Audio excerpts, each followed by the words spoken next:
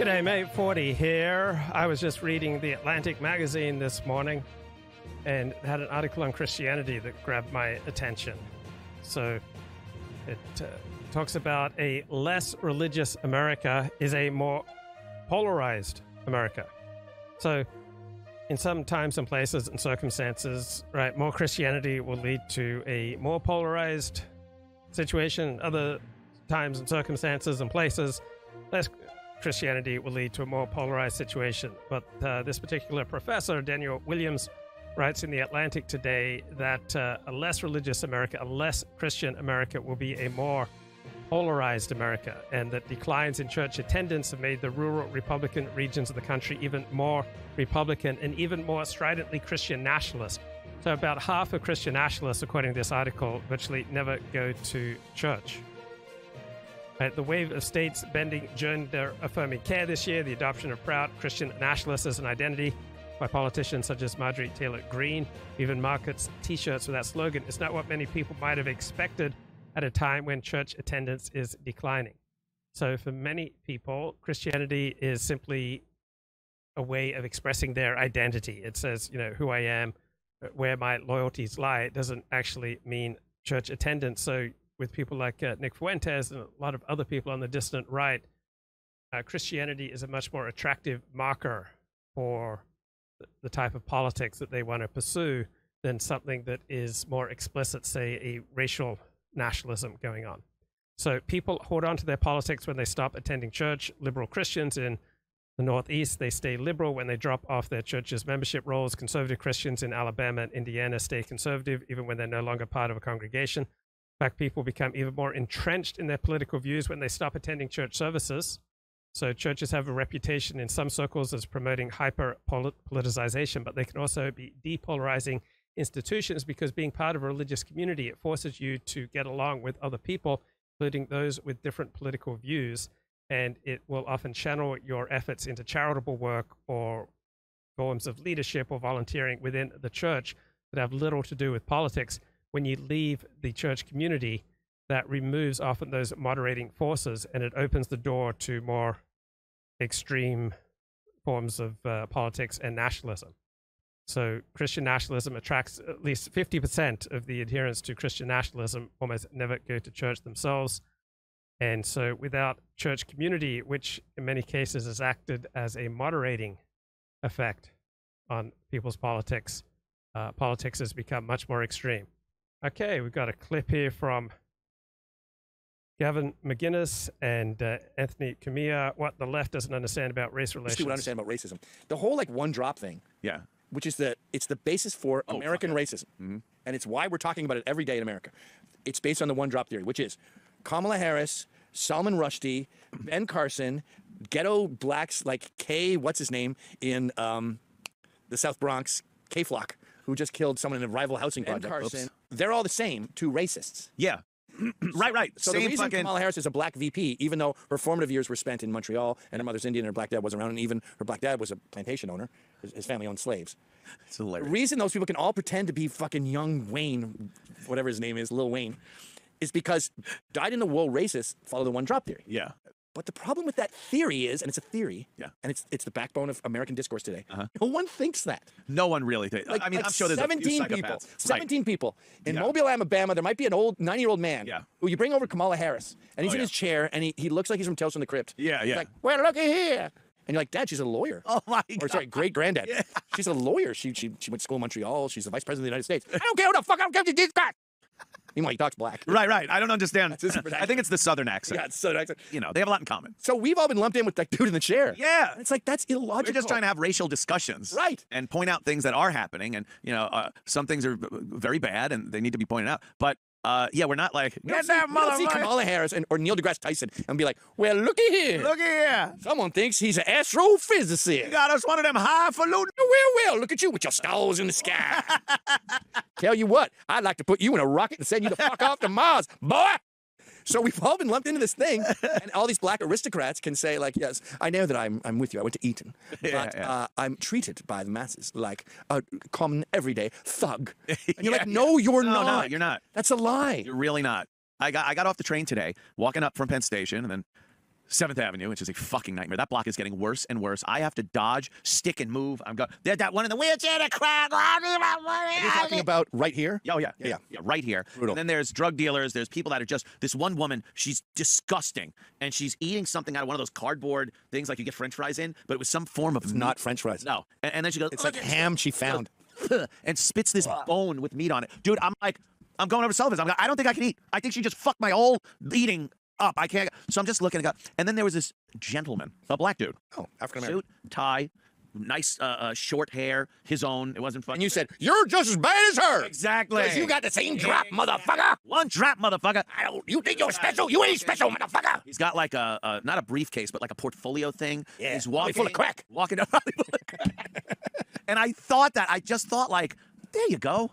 It's that easy. It's that easy. Just, and I'm not talking everyone has to have the suit and tie and the thing, but don't be that. There's a lot in between that and that. Yeah. Just try to be more than halfway. I guarantee you, that. if there was a young liberal, like a 28-year-old liberal at NYU, and he sat down with you, me, and a 66-year-old black man from Harlem, it would be us three. Oh, yeah. Just going, what the fuck did you just say? Yeah. Listen, motherfucker. Yeah. This is the way it goes.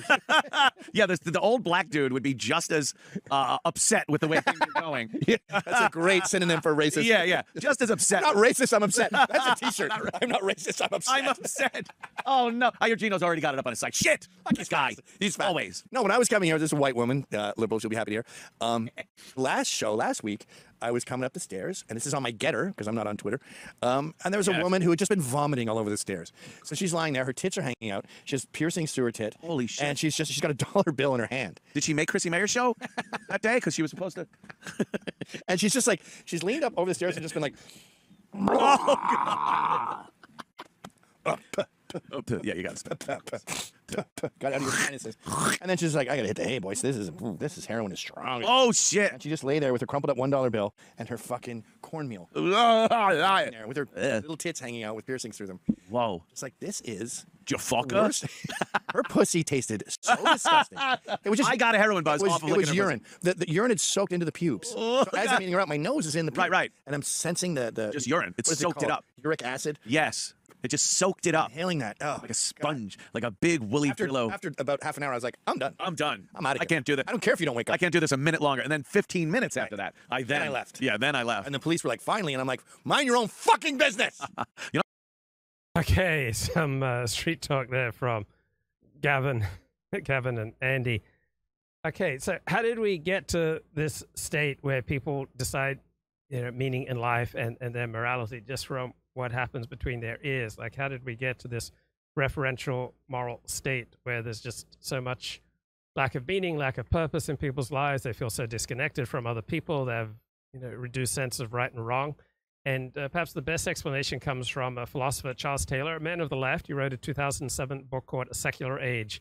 He talks about the contrast between the modern bounded self, protected, the buffered self, and the porous self of the earlier, more enchanted world. So a porous self means that, I feel affected by everything that's going on around me, whether from, evil spirits to angels to sexual perversity to other forms of perversity and moral degeneration that affects me. The modern liberal sense is that we're buffered, that we can create meaning and purpose and decide right and wrong from within our own minds.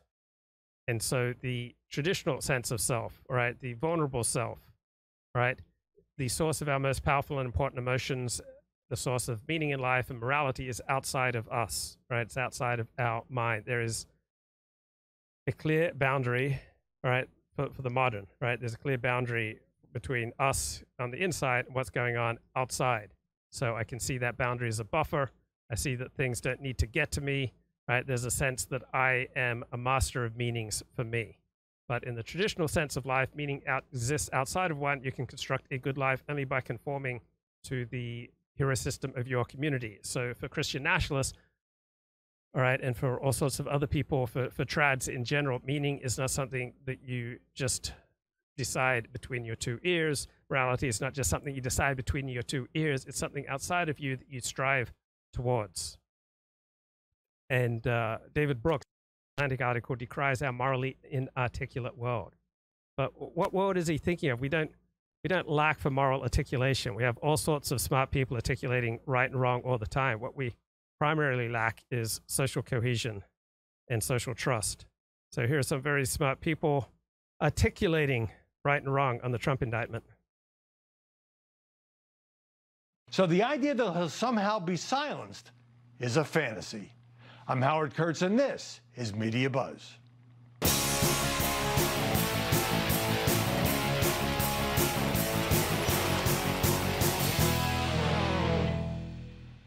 With a federal judge setting a March 4th trial date for the Justice Department's indictment on election interference charges, that's a day before Super Tuesday, the commentators have very mixed views. Joe Biden isn't even committing to debating Donald Trump. This isn't a battle of ideas. There's no effort at persuasion. This is the removal of a political opponent through brute force, through handcuffs, and ballot gimmickry. I think Donald Trump is going to be the nominee because I haven't seen the willingness, the fortitude among the other candidates to really take him on and make a thing out of this unprecedented turn of events. These 4 indictments, the fact that he was probably going to be in prison. Prosecutors are attempting to throw Trump in prison for interfering with an election. Well, looks like they themselves are looking to have an impact on an election, unless, of course, you believe these dates are just simply by accident and a mere coincidence. I mean, if Donald Trump doesn't want to have his trial start the day before Super Tuesday, the simple solution is don't commit crimes so that you're facing a criminal trial the day before Super Tuesday. Joining us now to analyze the coverage, Molly Hemingway, editor-in-chief of The Federalist and a Fox News contributor. And in San Diego, Laura Fink, head of Rebel Communications. Molly, do you agree that Donald Trump being tied up in courtrooms for weeks, well, hardly a great situation, is not going to slow his march to the nomination? Yeah, well, clearly it seems to be helping him, not just in the Republican primary, but also with the general election votes. You had the Wall Street Journal poll showing that just yesterday. And so it's not just Republicans who are more inclined to favor him, but independents and moderates as well. And the reason why is because people do not view these as legitimate prosecutions. If you're not a Democrat partisan, you tend to view this as a political prosecution that is scarier than any kind of election contest. And so it does seem to be helping. Laura, the general election may well be a different story. You've got obviously much. Okay, so I agree with that analysis. I think that most of these indictments are bogus. I think some of them stand up. But I saw a comment on Twitter that grabbed my attention. All right, it's by someone named Fisher King. He says, musing on the fact that no major figure went to prison following the 2008 financial crisis, authorities took literal interpretations of statutes, said no case could be made. But to indict Trump, we are using ancient statutes, we're using RICO law designed for the mafia. When they want you, they can get very creative, they can bend the law any way they want. When they want to protect you, they say the law just isn't there, their hands are tied. Well, yeah, even objective law is always enforced and prosecuted by human beings who are subjective. But the 2008 global financial crisis was not primarily caused by illegal behavior, right? It was primarily caused by the United States government mandating that banks lend to people who are manifestly unqualified to receive mortgage loans. And then when those people started defaulting on their loans, the whole system went bankrupt, and the global financial system that used to make bets on American mortgage backed securities, they were very stable until the effect of government constantly promoting loans to people with protected minority status who were manifestly not qualified to be able to pay back such loans. That's what trashed the global financial system. So all sorts of bad things can happen with the consent of the law. We have a rabbinic commentator, Nachmanides. He says you can be disgusting with the consent of the Torah, and you can be disgusting with the consent of civil law. So, in fact, our civil law has constrained police from doing their jobs. We're allowing murderers out. We're allowing bad people out of prison. We're not prosecuting people. And so through legal means, we are trashing our country, right? When terrible things happen, right, it's not necessarily because laws are being broken, right? You can do horrible things with the consent of the law. And with the consent of the law, Donald Trump is being prosecuted in many cases on bogus bases. On some cases, I think some of the indictments are solid. So the third one, the one for mishandling classified documents, I think there's a solid basis for that. But the other indictments seem overly political, and it's amusing. The New York Times runs this big article lamenting what's going on in Bangladesh. Quietly crushing a democracy from within, millions on trial in Bangladesh. Most active rivals to the country's ruling party face dozens, even hundreds of court cases each, paralyzing the opposition as a crucial election approaches. Not a word in here about how some similar things are going on in the United States, all right, where Donald Trump is being distracted by all these indictments. He has to spend a great deal of money to fight these indictments, right? The most likely nominee from the opposition party is being crushed by lawfare, right? So some similar things going on in Bangladesh, but no sense of irony on the part of the New York Times. Let's get a little bit more here from Media Buzz. 6 months to the voting or so. Let me play for both of you what the former president said in an interview with Glenn Beck. And if you're president again, will you lock people up? The answer is you have no choice because they're doing it to us. And I never hit Biden as hard as I could have. And then I heard he was trying to indict me, and it was him that was doing it. These are sick people. These are evil people. Molly, Donald Trump and his loyalists believe these indictments are a result of the weaponization of law enforcement, and I know you agree. But when he says he has no choice if he wins back the White House but to prosecute his political opponents, are we in for an endless cycle of payback? Well, the interesting thing to do is look back at 2016, where the Republican base wanted Hillary Clinton held accountable for clear crimes. She had set up a private server. She destroyed tens of thousands of emails in the middle of an investigation. But when Trump won election, he explicitly said, we just have to let people handle things at the ballot box. We're not going to prosecute my primary political opponent. The response was the Russia collusion hoax. 2 impeachments, now 91 indictments from Democrat prosecutors up and down the eastern seaboard. The question isn't whether Republicans will be responding in some way. It's going to be what else will they be doing to try to preserve the country and not be a place where politicized prosecutions are the order of the day for how to handle political disagreements. Well, I do have to point out that when Donald Trump says, and he's Okay, question from the chat. Will the Trump saga end in a bang or a whimper? Well, think about how most of our lives will end. Most of our lives will not end in a bang. They'll end in a whimper. So I suspect that the Trump saga will end with a whimper. I'd put the odds at 10 to 1, right?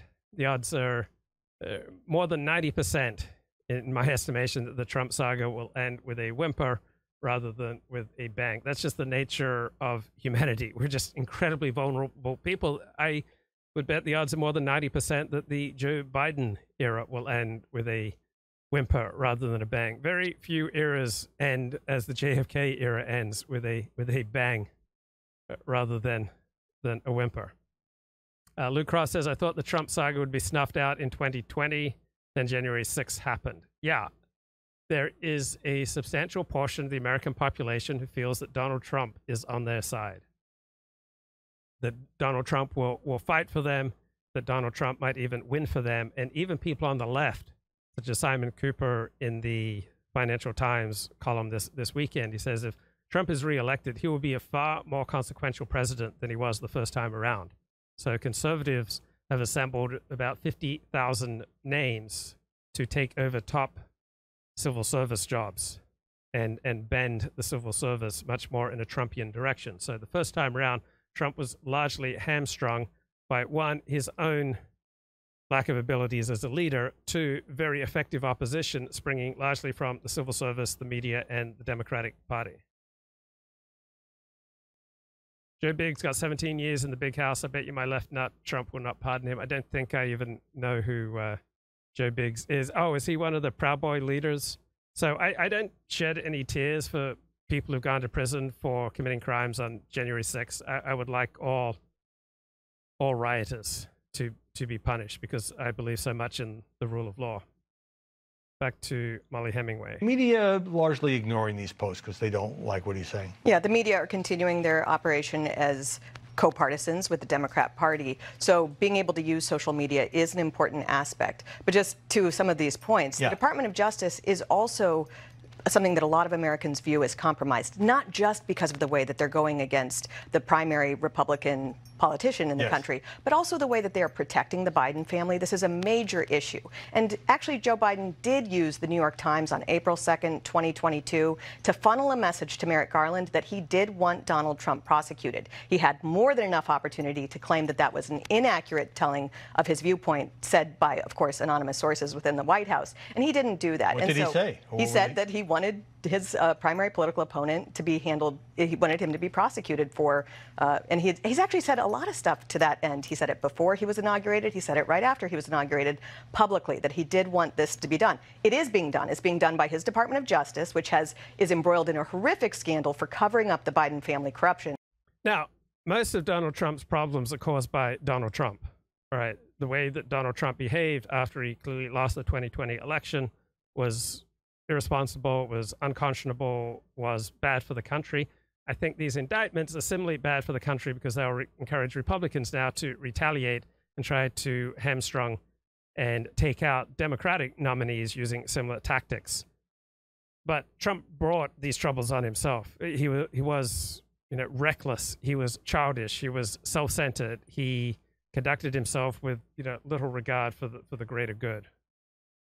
But also Democrat prosecutors in New York and Atlanta. And so this is a real problem. I mean, totally apart from people's personal feelings about Donald Trump, this weaponization of the Department of Justice and other law enforcement and other aspects of our judicial system is a real crisis for a lot of Americans, regardless of their political. They don't want to be in a country that handles disputes this way. I haven't seen it outside of deep red Republicans make that one of their top 3 issues, Molly, but I do understand. To parents at school board meetings. It is true that these courtrooms are going to be a scene of major campaigning, but that is because it appears that this is the main campaign strategy of Biden and the Democrats, to focus on these things instead of how the economy is going, how the country is being run, how the war in Ukraine is being handled, what the border is like. It's clear that it is a campaign strategy, Laura, but I would disagree about whether that's. So will Joe Biden survive, presuming he wins re-election? Will he survive until 2029 as president of the United States, seeming like has some of his faculties? I'd say the odds are probably 50%. I would think that the Democrats would encourage someone like Gavin Newsom to run. I mean, Biden is not a particularly strong or appealing prospect. All right, back to this David Brooks article. And he talks about we live in this morally inarticulate world. But, I mean, that's not the world I see. I mean, progressives are telling you at every turn what you may or may not do, what you should and shouldn't eat, what you should and shouldn't smoke, where you should put your trash, your recyclables, your grass clippings, all for your own good. And this is from Ronnie Goodman's terrific work in progress, Conservative Claims of Cultural Oppression on the Nature and Origins of Conservaphobia. So liberals, at a drop of a Rolodex, can come at you with a rotating hit squad of well-placed academics ready to pounce and opine just about anything having to do with you.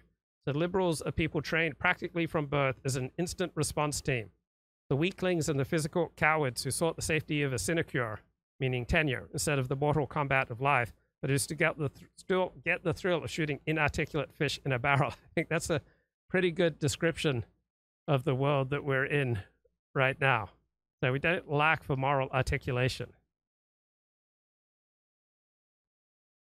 Right, so if conservatives are somehow primitive, as liberals accuse, if we're medieval, it's because our hero systems are less subtle. They may be tied around blood, may be tied around soil, they may be tied around traditional understandings of the relationship of the human being to other people, to the tribe, to the nation, to the universe, and to God.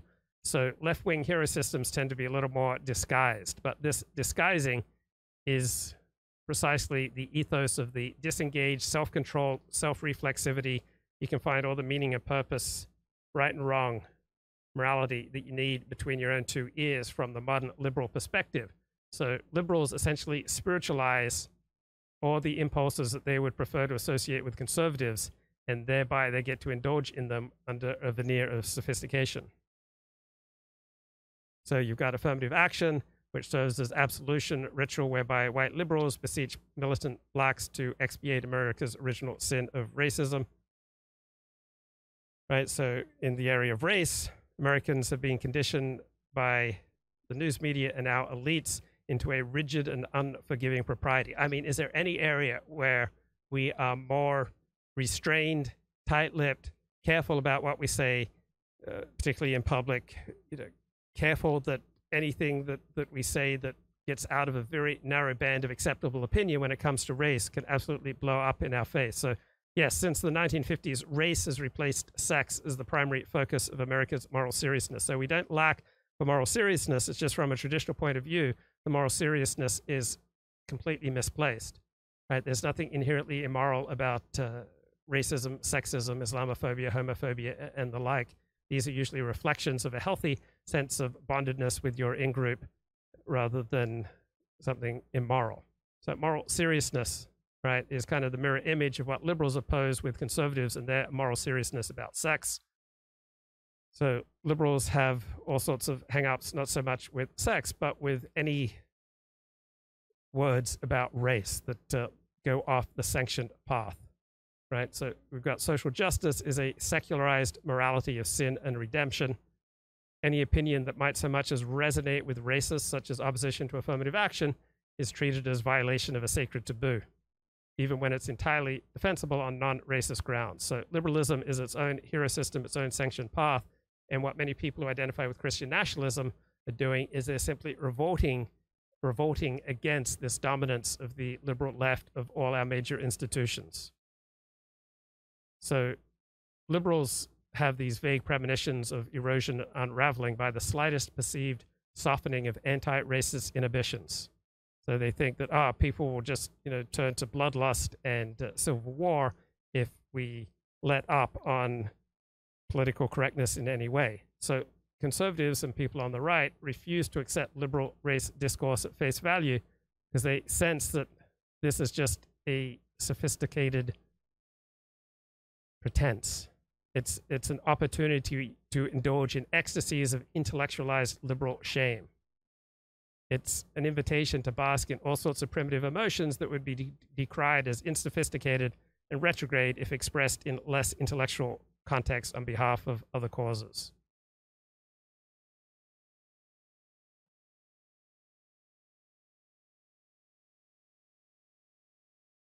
Now, as part of the growing rule by experts that we have in this country, we have all sorts of normal human emotions, such as preference for one's in-group and, say, preference for male-only spaces or preferences for a heterosexual identification for marriage, for a heterosexual military, all sorts of normal human emotions, primitive, primal emotions, preferences for particular blood and soil. They have been turned into pathologies. And one normal human emotion, sadness, has also been turned into a pathology by our reigning elites, particularly in the psychiatric profession. And there was a terrific book published about this in 2007, The Loss of Sadness, How Psychiatry Transformed Normal Sorrow into Depressive Disorder. So whenever you experience a substantial loss, it would make sense that you would feel sad. You lose a friend, right? You lose an opportunity, you lose a dream, right? You lose a relationship, you lose a community, you lose a way of life, right? You lose, say, physical abilities, you're reduced to bed by back pain. It would be completely normal for you to feel sad about that. But after several weeks of this, psychiatrists will diagnose you with a disorder, with depression. Thoughts on Elon Musk possibly banning the ADL? Well, the Anti-Defamation League is in large parts a left-wing ethnic lobby, and it wants to regulate and has been very successful at regulating what is acceptable speech on social media platforms and in public spaces around the world. So Elon Musk bought Twitter primarily for the basis of restoring freedom of speech on Twitter. It seems to me he's done a pretty good job overall. And so it's understandable that anyone who supports free speech in public spaces is going to be opposed to the Anti-Defamation League. Right, here's a little bit more on rule by experts. It can start grating on people. And for some, it has. Yes. And we know, we're aware. That's Dennis Prager, Julie Hartman talking about how it grates on people when they talk about how much they love each other. Well, for those of you who don't know, this has actually preoccupied me. So very recently, and I'm sure all of you, certainly in the United States, are aware of the once in 80-something years, in other words, not since 1939 was there a tropical storm in Southern California, or maybe California. We don't get that. I mean, Florida gets it, the East Coast gets it, other places. So people, namely the National Weather Service, the state of California, the county of Los Angeles, it was like COVID. Schools were shut down, government offices were shut down, people were warned constantly, stay home unless it is an emergency. This is life-threatening. I have a picture of the notice on my phone. Well, I attended a wedding that weekend. The warnings were for Sunday night. That Sunday night, I was to attend a wedding, which I did. The groom told me, and to his great credit, he was not, engaged in self-pity. He just noted 40 people. And I would say the entire number of people there was 100. Mm-hmm. So there would have been 140. 40 didn't come. Because of this hurricane. Right. So now what everybody listening and watching needs to understand is Sunday night it rained in Southern California. That's all it did. There were no winds. Not lightning. Okay, so rain is not equal in its effects everywhere in the United States. Southern California is not designed for large amounts of rain. So this rainfall was trivial compared to other areas of the country that are much more equipped for dealing with heavy rainfalls. So I'm ambivalent about this story. Was there too many warnings? Were the warnings too severe with regard to this tropical storm? I stayed in all Sunday. I saw enough video of people driving around and getting stuck and, people having, horrific results on the roads. I stayed in. Sometimes your own common sense is superior to what the expert meteorologists and the experts in public safety tell you, and sometimes it's not. From what my part that's an interesting point, right? And regularly in Southern California there are heavier rainstorms. It was just raining. That was the entirety. Now there were parts outside of LA County where people were knee deep in water. That's also very common. When there's a heavy rain, there's some flooding. That's part of life. It's particularly part of life in Southern California because Southern California architecture and streets and communities are not designed for handling large amounts of rain. Okay, so this tropical storm brought about 30 times the amount of rainfall that had been previously recorded on this date as the highest amount of rainfall. So this was an extraordinary event. These warnings, it doesn't seem to me entirely delusional or misplaced to have issued them. So I was thinking, I was very angry at the 40 people who didn't come to their wedding. It's so sad for the bride and groom. I mean, God bless them for enjoying their day. Even if 0 people show up, you're getting married. It's a. Okay, when you have rain for the first time in an area not designed for rain, right? Streets are particularly slick, right? It's particularly dangerous driving. So who knows how many lives were saved because of these expert warnings, stay home. Sacred, beautiful thing. But that must have been difficult for them. I would be sad and upset if 40 people, a large percentage, didn't show up. I got to tell you, I would pay any one of them money, good money, to come on my show and explain why they didn't go to the wedding. Well, in fairness to some, maybe they were flying and their flights were canceled or something, but do you think it was primarily local? They were in LA. Oh, okay. No, and some had already arrived the day earlier. Nobody flew in that day. Right. And the flights were not, there was no reason to cancel a flight. Nothing. Not everybody is equally comfortable driving in the rain, particularly in Southern California where it's rare and where you haven't had rain for 6 months, right? Roads are particularly slick and perilous. You get flash flooding because when the ground is especially dry, water travels across the surface, notes the chat, instead of being easily absorbed. You also get mudslides, liquefaction. You get all sorts of troubles. So Dennis Prager is doing what you need to do to be interesting as a pundit, like to make a very strong point. And I guess I'm not such a great pundit because I don't have a strong point here. I have equal sympathy for both perspectives. Happened. That's true. I actually was going to visit my sister on Sunday. She lives near LAX, and I was watching planes take off and land in the rain. Flights were resuming. Resuming is not even the right word. They were going on. Yeah, resuming is fine. They were never paused. Oh yeah, that's correct. So it's not the correct word. Okay, I was trying to bail you out. I know. Thank you. I appreciate it. I know you do. They closed the schools. I know, that's absurd. How many parents will complain? Well, you said on your radio show 1%. I would agree, but I actually think a lot more would write emails if they didn't think that they or their children would be penalized for doing so. I think that a lot. So in the past, Dennis has marked various places that are shut down in advance of possible hurricanes. But then usually the marker is going to turn out to be right, because the people who issue the warnings, right, they do it, I would expect, on the basis that if they're just right 10% of the time, all right, they would do more good than harm with these kind of warnings. Then sometimes you get things like Hurricane Katrina, right, which cause substantial loss of life, and you can't still perfectly accurately predict the weather and its effects on people. So warnings, be alert, be on guard, don't seem entirely misplaced. A lot of parents would fear that they would be labeled as climate change deniers, complainers, not trusting of the government and its supreme wisdom. And Brandon says what's important about this is the government won't allow people to take risks. Well, the government is not stopping people from driving. Right? The government is not usually going door to door and forcing people to leave their homes. So in this case, with regard to the tropical storm hitting Los Angeles, the government took no punitive measures, with the rarest of exceptions. I mean, you are perfectly free to drive around.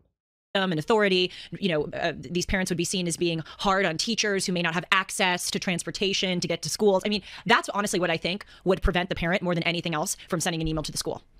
And Glib Medley says most Angelinos self-combust at the first drop of rain. Well, for good reason, because rain is more rare here.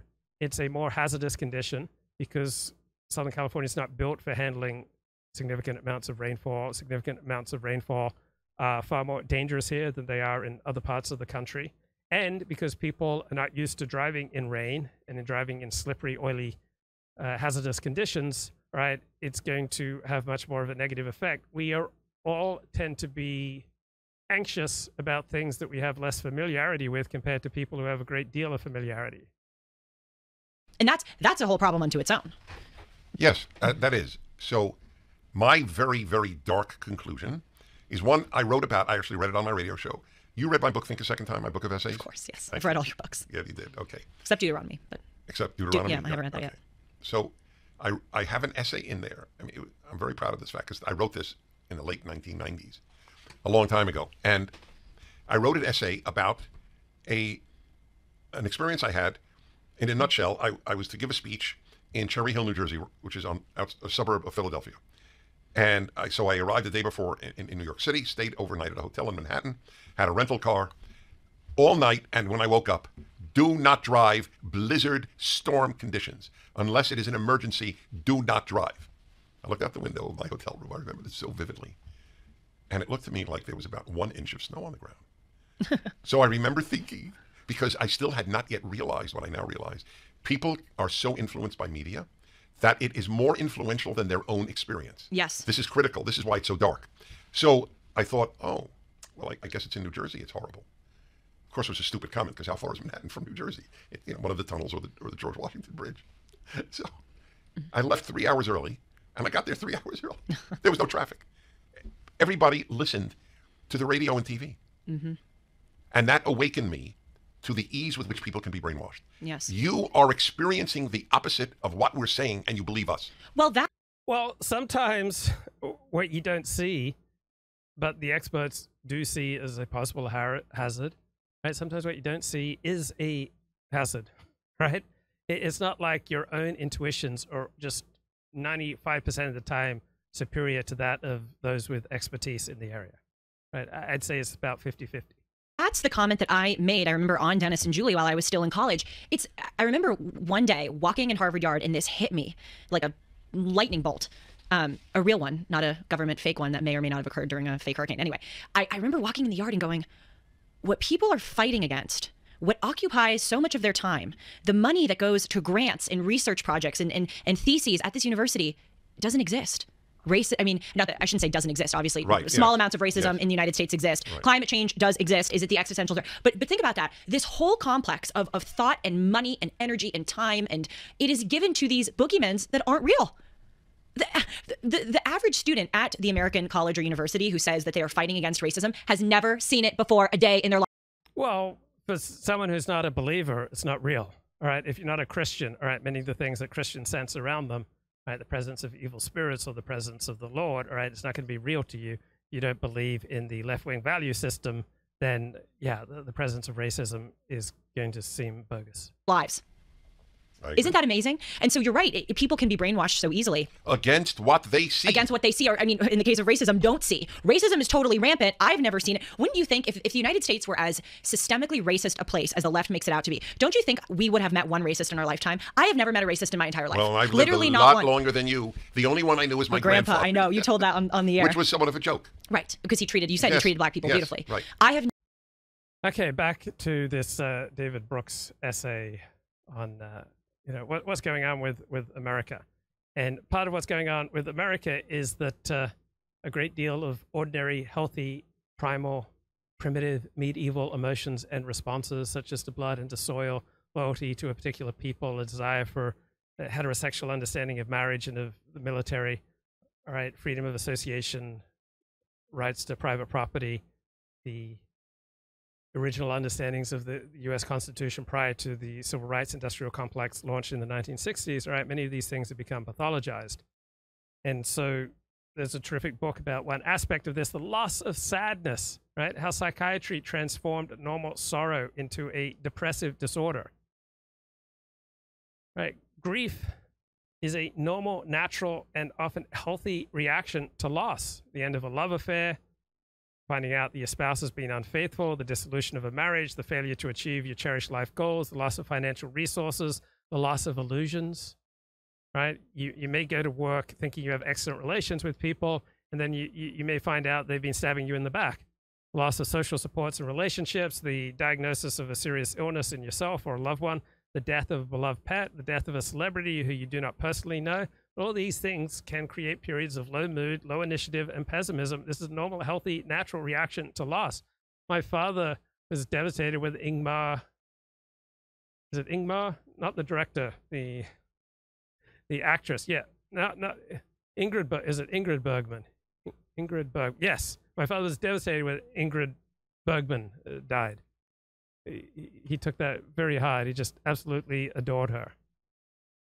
So the DSM, Diagnostic Statistical Manual for Psychiatry, they have a definition of a mental disorder that excludes all expected and culturally sanctioned responses to a particular event, for example, the death of a loved one.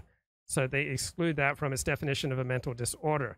But emotionally painful responses to other loss, such as losses of illusions, losses of opportunities, marital, romantic, health, or financial losses, can be just as expected and culturally sanctioned responses as those of bereavement and should therefore fall under the definition's exclusion as well.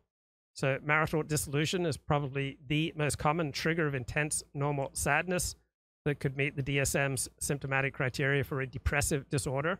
Right? The intense sadness that follows the loss of romantic attachments is a long literary theme.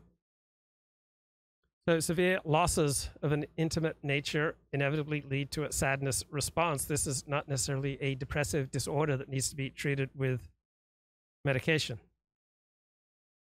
So we all live in evolutionary mismatch, right?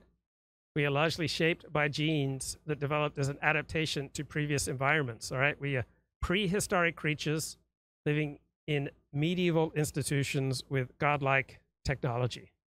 I love that summary. And Alan Horwitz wrote another terrific book from 2016, What's Normal? Reconciling Biology and Culture. So contemporary societies are the safest, the healthiest, the most prosperous that have ever existed. So you would expect their citizens would have low levels of fear and anxiety. I mean, is this not one of the most central accomplishments of modern civilization? The overall reduction of a rational basis for fear, because we have nighttime electrical lighting, we have insurance policies, we have police forces, we have standing armies, we have the destruction of predatory animals, we have lightning rods on churches, we have solid locked doors on buildings, right? We have thousands of other small designs making life much safer. Rates of violence are around the lowest they've been in recorded history. Lifespans of unprecedented longevity mean that few of us need to fear dying before old age. We have greater economic security than previous eras, and yet our own current age reveals extraordinary high rates of anxiety. So why is this, and why is it called a disorder? So perhaps the best reason is evolutionary mismatch, just like our preferences for high-calorie foods, right? Our current fears do not correspond to actual dangers in present situations, but they are better understandable as reactions that were passed down to us as part of our biological inheritance of fears that made more sense in the prehistoric past where we evolved. Infants display a great deal of social anxiety. Fear of strangers is virtually universal, seems to be biologically primed. The temptation to see anyone who's different from us as hostile and subhuman is always present in us, right? Maybe deeply buried, maybe deeply repressed, it may be disdained, it may be put down, it may be pathologized. You may have whole armies of social workers and mental health professionals and liberal elites condemning any manifestation of this, but it's in all of us, right? All of us have this temptation to see anyone who's different from us as hostile and subhuman. It is always present in us, no matter how deeply buried.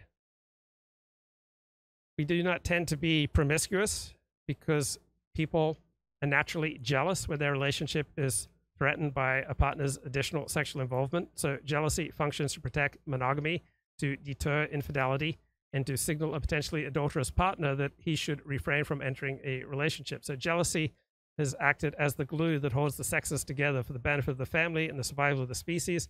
This is a primitive emotion. This is a primal emotion. It's a medieval emotion, one that our more modern elites may think they can transcend. But jealousy is innate to the human condition.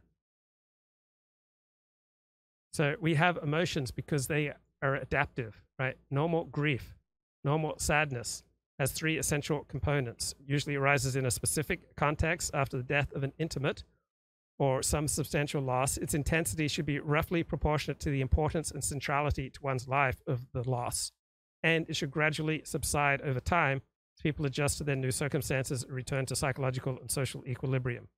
Now, grief can be pathological, just like a wrist can be pathological when it can't do the things you expect a wrist to do. So grief processes become pathological when they emerge in inappropriate circumstances, when you have extreme symptoms that do not match circumstance, you have functional impairment, where you have morbid preoccupations, suicidal ideation, psychotic symptoms that persist for an extraordinary long period of time. And another bedrock evolutionary principle that Darwin never mentions, he just takes it for granted, is heterosexuality. Darwin never mentioned same-sex erotic behavior. So I was listening to this Decoding the Essays, Decoding the Gurus episode on Noam Chomsky, and I was thinking, Noam Chomsky here sounds so much like Donald Trump after the 2020 election. Noam Chomsky here talking about how Labor came reasonably close to winning, right? Fell about 18 parliament members short of taking power in 2017. And Noam Chomsky in this interview just talks about it as a great victory. It sounds very much like how Donald Trump would talk. Countries like Britain and America break away from the, as you put it, Western party line. Jeremy Corbyn, I think, just agreed with you on lots of things, actually, in politics. He went to the country twice and he lost twice. It turns out the country did not want Jeremy Corbyn to be Prime Minister. Well, you know perfectly well that that's not what happened. Jeremy Corbyn won an enormous victory in 2017. Okay, Jeremy Corbyn, right, who's the leader of Britain's Labour Party in 2017, won a tremendous victory in 2017. Now, didn't win enough of a victory in the sense that he got more seats and was able to form a government and take power. But, I mean, this is what happens when you operate with partisan blinders. And it's just as true of Donald Trump and his supporters as it is true of people on the left like Noam Chomsky. 17. No, he didn't. Yes, the biggest victory that Labour had won in a generation.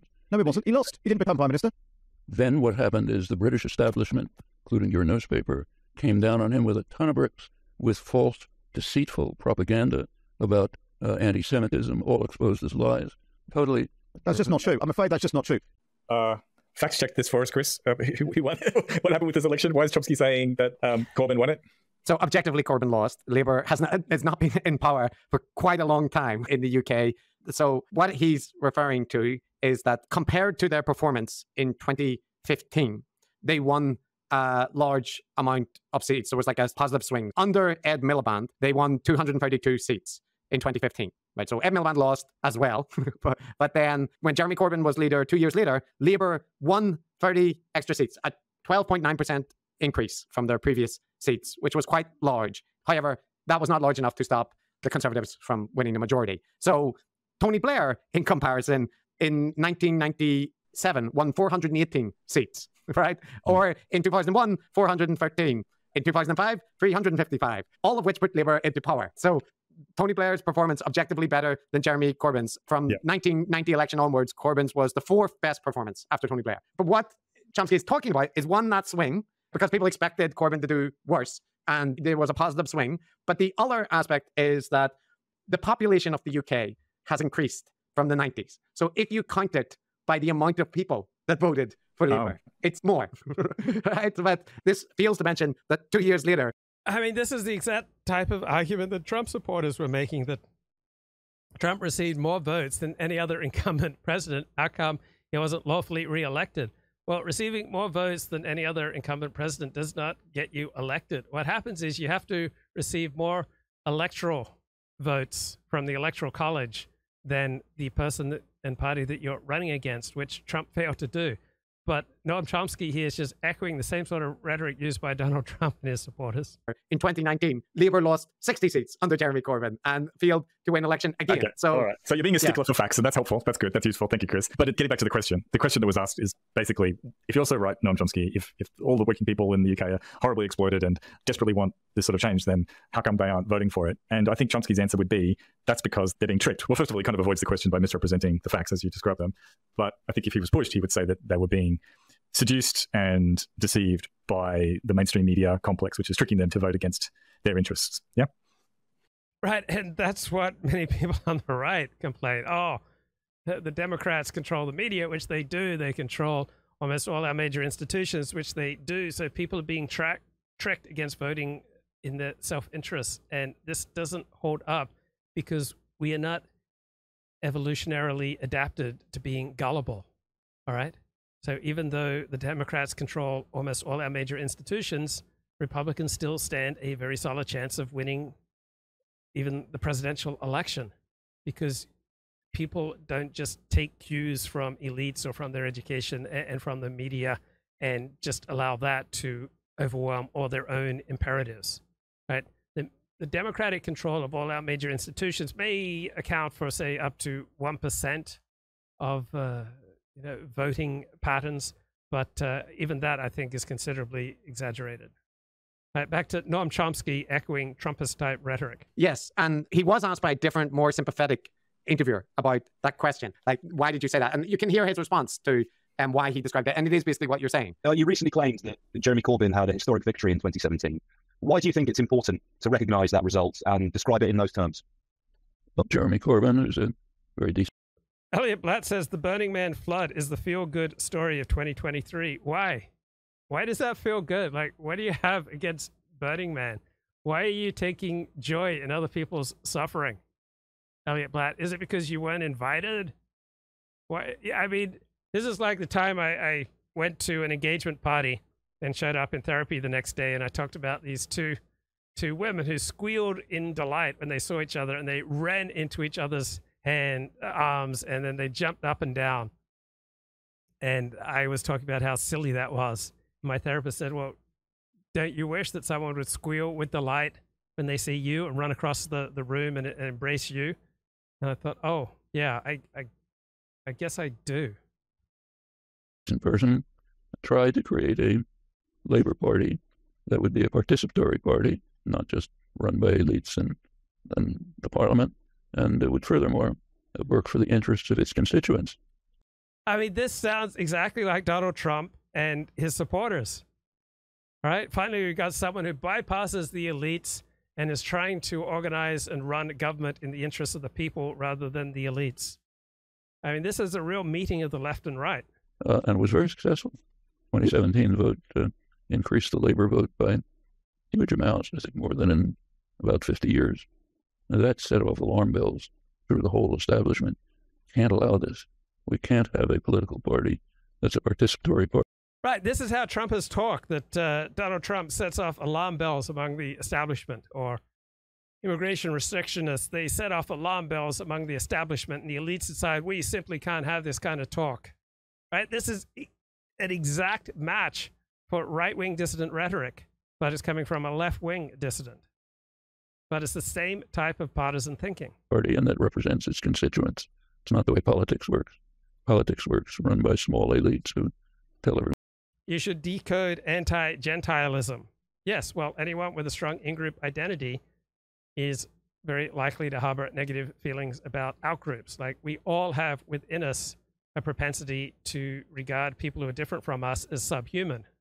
As I mentioned earlier, this may be very deep, it may be strongly repressed, it may be something you only offer in the most private of circumstances, but it's there within us. It's there just as much within Jews as among non-Jews, right? We all have a tendency deep within us to have great suspicion, opprobrium, disgust, and revulsion towards people who are different from us.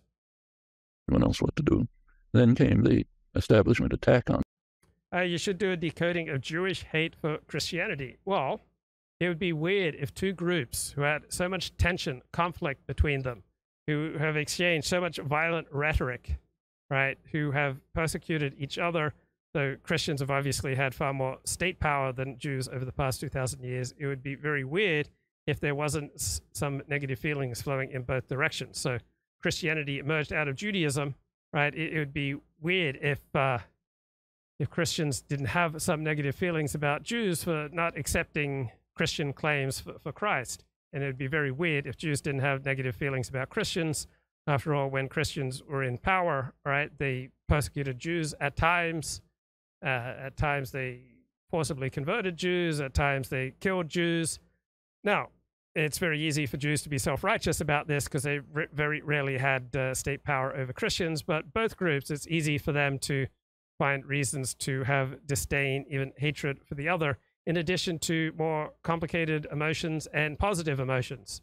So until the 18th century, Jewish fortunes and Christian fortunes were running, generally speaking, in opposite directions. So the stronger Christianity was, the weaker Jews were. After the 18th century, with the rise of secularism, Jewish and Christian forces have largely run in tandem. As we increasingly live in a secular world, religious Christians, religious Jews increasingly find more in common. But back to Noam Chomsky. On Corbyn, which was impressive, concocting all kinds of tales about anti-Semitism, all exploded, even in the early days, at the beginning of this campaign. Chris, maybe it's all the mental. So why would people use accusations of anti-Semitism to take down someone like Jeremy Corbyn?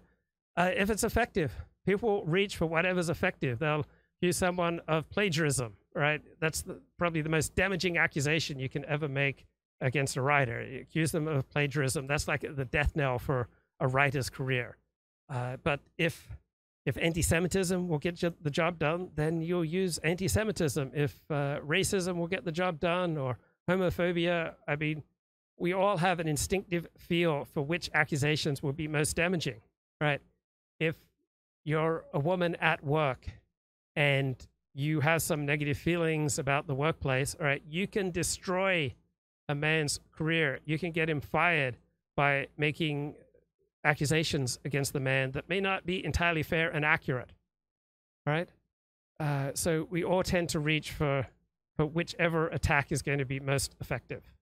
Of the elites stealing the legitimate outcome of the election, but it does remind me of Trump's talk about stolen elections and illegitimate election outcomes. It's kind of like the left-wing version of it, isn't it? Like the right-wing version of these sorts of slightly conspiratorial things is very concrete. They rigged the ballot boxes, they stole the election, that kind of thing. The left-wing version is always a bit more abstract, right? And not so concrete. Not always abstract. Like in left-wing socialist countries, they very much just openly say, you know, the ballot boxes have been tampered with or whatever, if they're in power and able to do so, if the result goes against them. So I don't think it's always the case that it's couched so non-concretely, shall we say. But in this case, yes, I agree. First of all, you know, you could hear there, Matt, right? Because he said the biggest increase in 50 years. So it's trying to present it in that relative way, which again, is completely wrong because there was an increase of 147 seats in 1997, a 54% increase. So it's just factually wrong. But even setting that aside, there's the notion that the will of the people would elect the leader that Chomsky wants if the people were allowed to express it. And obviously the objection to Corbyn, any of the kind of reasons given, are fundamentally dishonest. It's because of the threat he poses to capital. Yeah, and forming a properly inclusive labour movement, that's the real threat. Yeah, Corbyn is a decent man who wants to create a utopian society, and the evil neoliberal capitalists cannot allow that, so they have to destroy him. Now, and Trump supporters would say much the same thing about evil neoliberal, capitalists who won't allow, an America First regime to get the job done. Like, looking back to this David Brooks essay in The Atlantic about moral formation. So David Brooks writes that we live in a society that's terrible at moral formation. Well, what is your starting point for understanding moral formation? Right, for the liberal, people are primarily individuals with certain inalienable rights who can decide meaning and right and wrong by their own brains. For conservatives, people are primarily members of families, tribes, and nations with at least as many responsibilities as rights. So which perspective do you think would be more effective at moral formation? Now, Jonathan Haidt wrote a book called The Righteous Mind. He says that our understandings of fear, fairness, and justice develop from evolution, from a long history of alliance formation and cooperation among unrelated individuals in many primate species. And that led to the evolution of a whole series of emotions that motivate altruism, including anger, guilt, and gratitude. These all promote the reciprocity and non-zero-sum alliances that social primates need to survive. Liberty and oppression is also an evolutionary solution to the problem of social cooperation. So we evolved certain responses to the adaptive challenge of living in small groups with individuals who would, if given the chance, dominate, bully, and constrain others. So aggressive, domineering behavior by an alpha male or female can trigger this foundation, eliciting the righteous anger necessary to mobilize the group against would-be bullies. So Donald Trump has many of these characteristics of the bully, right? He can be aggressive, domineering, and he has triggered a response that is probably rooted in our evolutionary instincts. So another major difference between the left and the right, between, say, Christian nationalists on the right and anti-Christian nationalists on the left, that people on the left place far more faith in experts. The PhDs who know better, who plan, who exhort, who badger and scold us. Right? They idealize the action intellectuals who have that special knowledge on how to fix society's problems. So the conservative intellectual disavows those ambitions. He uses his powers not to badger and scold the American people, but to expose the liberal badgering and scolding for what it is, for a form of liberal elitism, one more arena in which the anointed can mock, scold, and intimidate the benighted under the deceptive veneer of enlightenment, progress, and liberation. So all this all-purpose benevolence that the nurturant parent liberal morality invites is just resulting in endless manipulation and intrusiveness, but it's all cloaked in the mantle of respect for the individual's highest potential. But this respect is merely another tool with which the liberal left elite badger and scold those people on the right who they regard as benighted. It's a cudgel used to underscore the deficiencies of those who have not attained liberalism's self-understanding of having a higher consciousness. So when will someone display a moderately adequate level of curiosity? How broad-minded must be?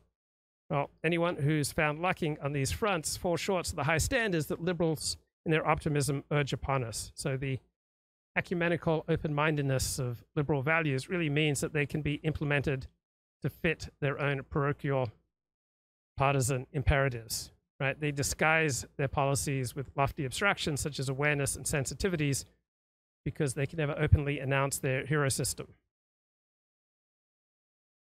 So David Brooks defines moral formation as comprised of three things: helping people learn to restrain their selfishness, teaching basic social and ethical skills, and helping people find a purpose in life. Well, where do people normally get these skills? You get them from within the family, the extended family, the community, the tribe, the church, or the synagogue. Right? Where do we get our cues from what is good and noble and worthy of pursuing in life? Right? So liberals, particularly among the elites, they believe they stand above, this primitive retrograde medieval conservatism because they believe that their Enlightenment ideals, belief in the power of rationality, belief in the innate human goodness, liberate them from the primitive, in their eyes, hero systems to which people on the right remain beholden, hero systems that revolve around loyalty to family, to blood, to soil, right, to a particular religion, to a particular nation. Right, so a hero system is a social teleology. Teleology means ultimate ends. It's a system of collective meaning production. And liberals see conservatives as compromised by a primitive attraction to these relics of a benighted medieval worldview. So one way of understanding differences between people on the right and the left is that people on the right are more medieval than people on the left who regard themselves as much more modern. The left-wing hero system tends to be disguised. It's concealed behind a secular facade of enlightenment, pragmatism, and utilitarianism. The liberals see themselves as promoting ordinary human fulfillment, shorn of any higher religious or metaphysical aspirations.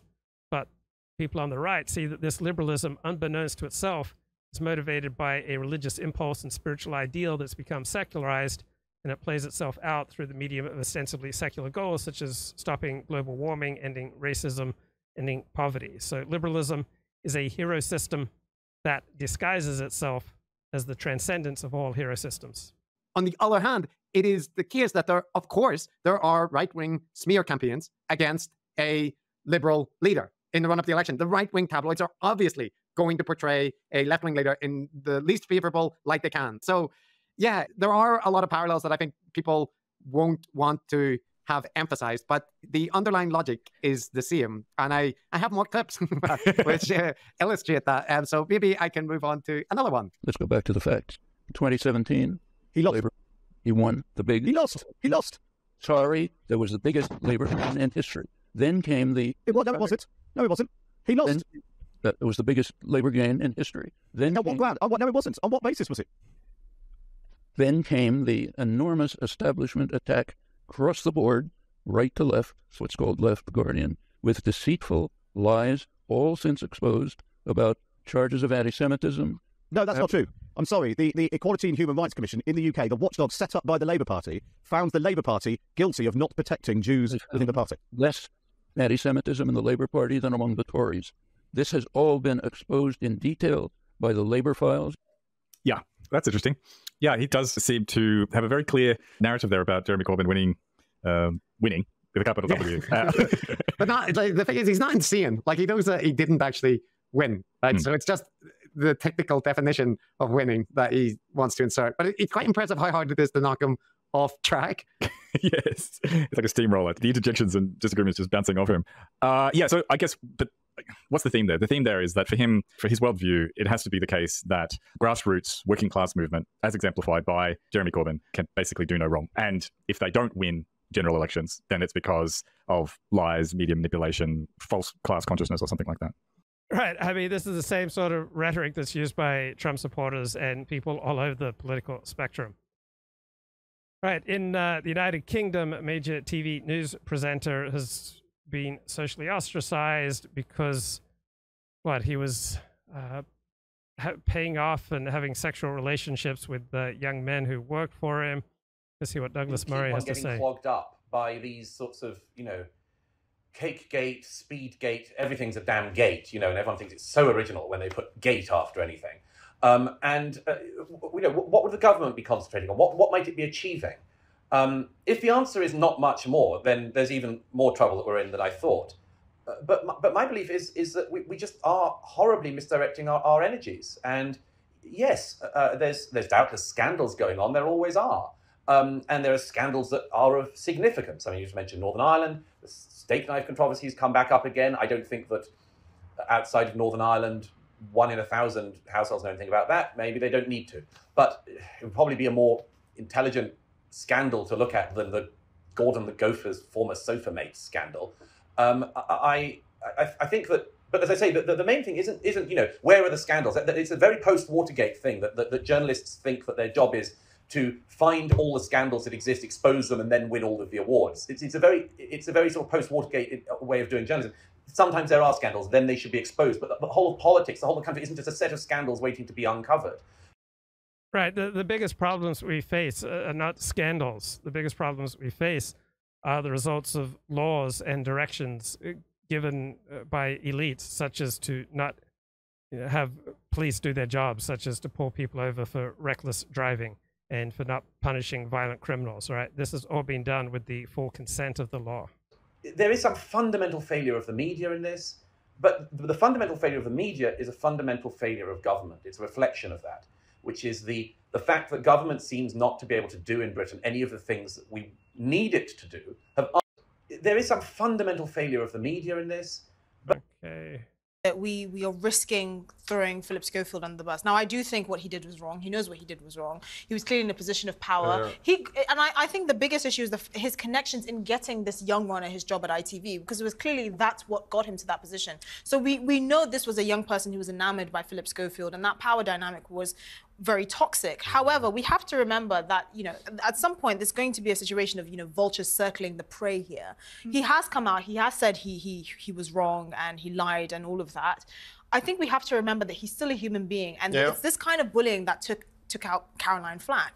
Now, his mental health must be under enormous amounts of strain, because while he was wrong, he's lost so much. He's lost, the credibility that he's built over a 30-year career. He's no longer hosting that award show, which name escaped me.